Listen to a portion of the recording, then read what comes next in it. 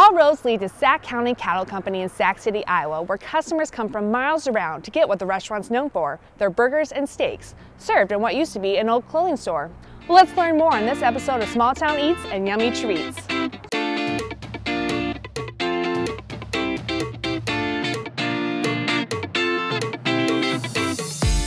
These days, small towns in Iowa are looking for any way to attract more visitors to boost their economy and support local businesses. Just under 10 years ago, Sac City itself was looking for ways to bring people to Sac City and decided a restaurant would be a great start to that process.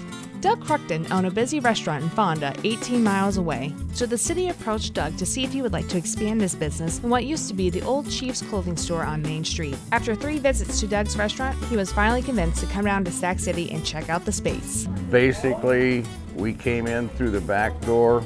By the time I was halfway through, on my first trip through the building, I knew that this is kind of a place where you get a lot of potential. Less than 100 days later, Doug opened the Sac County Cattle Company in May of 2007, and he hasn't stopped since. Though it's an old clothing store, customers of the Sac County Cattle Company can find it a very nostalgic staycation where they can come and enjoy good food and have a lot of fun.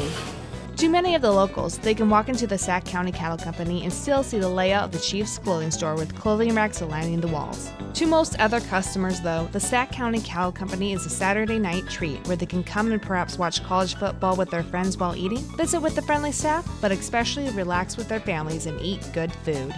I wanted a steakhouse type thing in a nice setting, and having come from my previous job where it was kind of a bar atmosphere with food, I didn't want anything to do with the bar thing, so our goal here was to just calm everything down and serve, more families. While you can still get your favorite drink, Doug had the goal when first opening the restaurant where it'd be more family-oriented than a bar. Owning a restaurant in small-town Iowa, though, doesn't always mean he has a constant flow of customers coming in. Yeah, you're not busy every night.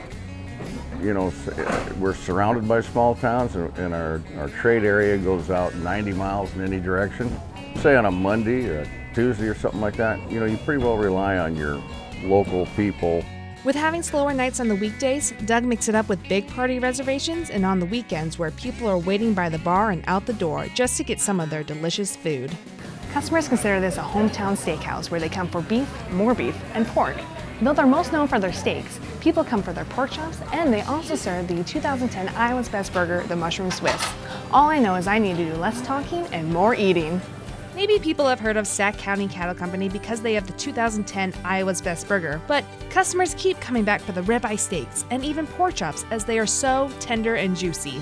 The restaurant does have an extensive menu beyond the ribeye, though. We serve fillets, New York strips, sirloin, pork chops. We have roasted chicken. We have like 4 or 5 different fish selections.